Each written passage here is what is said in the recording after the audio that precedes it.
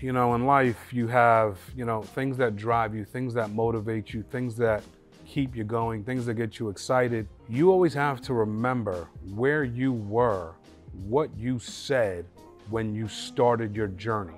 Whatever your journey is, whatever you decided that your journey was, you always have to remember where you were.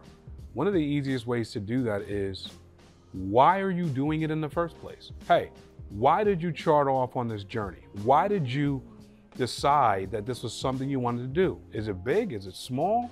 But why? So you've heard the term, what is your why? And when you think about your why, it could be anything. It could be your family. It could be your spouse. It could be, a guidance counselor that told you weren't going to be something. It could be to prove something to someone else. It could be your kids. It could be show your kids that this can be done, that you're not going to be a quitter, that that you can build a legacy, that you can provide for them at the level you feel you could.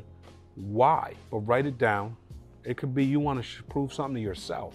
It could be, hey, I need to do this so I can develop these skills. Why? Doesn't matter what the why is. It has to be strong enough to drive you when you say you want to quit. And by the way, we all have a tap out point, and we all have thoughts of tapping out.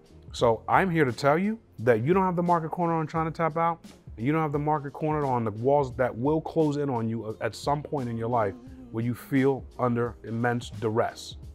Congratulations. You do not have the market corner. I've been through this many times.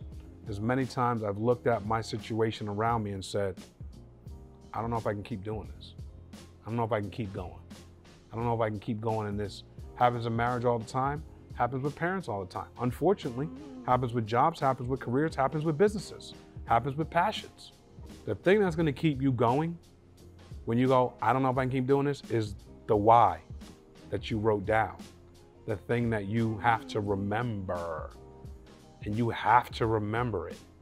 It's like when I get married, I can't say to my wife, I love you, honey, on day one of marriage and think that the words I love you are gonna stick for life. That's not true. That's not going to happen. If I don't repeatedly say to my wife, I love you, honey. Hey baby, I just want to let you know you look amazing and I love you.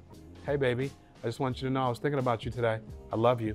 If I don't do that regularly, you better believe she's gonna believe that I don't love her because I don't express it. It's not a one-time thing. Neither is your why. The reason you write it down is so you can review it, visit it, put it up in different parts of your house, put it up in different parts of your office, put it in your car, put it in your notes in your phone. Find a way to remember why you're doing this, why you embarked on this journey in the very first place, because on most journeys, there's going to be extreme valleys, and if you're doing it right, there's gonna be some extreme peaks. But in those valleys, you got snow, blizzards, desert storms, hurricanes, wind storms, rainstorms, sleet storms, hailstorms. Bruh, it comes. And if you don't remember why, you can find yourself in some deep trouble on the tap out button. I'm here for y'all. I want to remind you that your why is why you started, and it's why you're going to keep going. Love y'all. Hope this helps.